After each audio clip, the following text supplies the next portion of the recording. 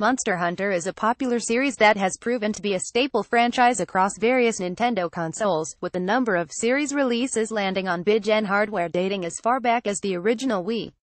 With that said, despite the series' popularity, many of fans' favorite Monster Hunter games haven't earned proper Western releases. Developer Capcom aims to change this with Monster Hunter World, the latest and seemingly the biggest title in the series so far. Unfortunately for Nintendo fans, it seems that Capcom feels like the modern Monster Hunter recipe isn't a good fit for the Nintendo Switch.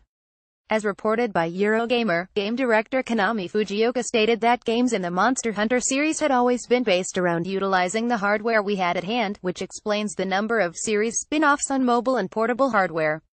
Now that the team has access to much more powerful technology, the focus has shifted to bringing that familiar Monster Hunter flavor to fully fledged home consoles.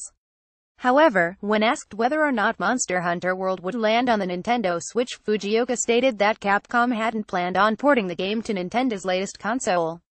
"Unfortunately, we can't really say at this point," Fujioka said. "There's no room to say we're porting our current software to Nintendo hardware. It comes down to what we've already said: we want to deliver the perfectly adapted game for the hardware we have in mind. That was our design concept, and our mission from the very beginning. Being able to adapt Monster Hunter for those systems, adapting that to different hardware doesn't really work this time around. But in the future, thinking of something like the Switch, we'll think about how to adapt it for that platform."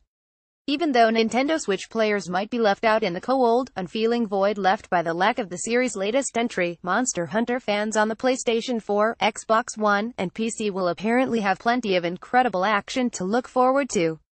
In particular, several different elements of the game have been overhauled to make use of these systems' more powerful hardware, including seamless online cooperative play, revamped menus, much deeper character customization, and a general open-world vibe that wasn't possible on past consoles.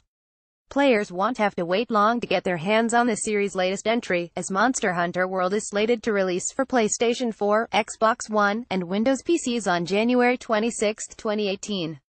In the meantime, pass the time waiting to slay epic beasts by checking out the game's E3 2017 gameplay trailer, featured below.